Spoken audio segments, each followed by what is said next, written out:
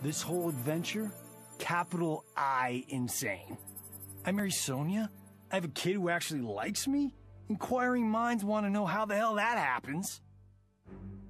So I get the hourglass to show me how kicking Shinnok's ass, which I did beautifully, turned me from Hollywood megastar into global icon.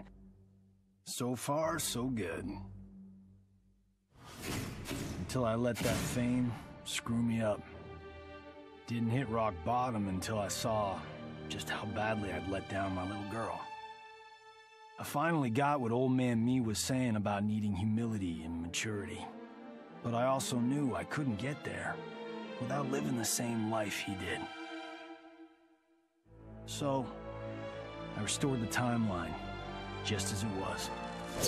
With one tiny little difference. Sonya's story won't end underneath the rubble of some busted-up Netherrealm castle.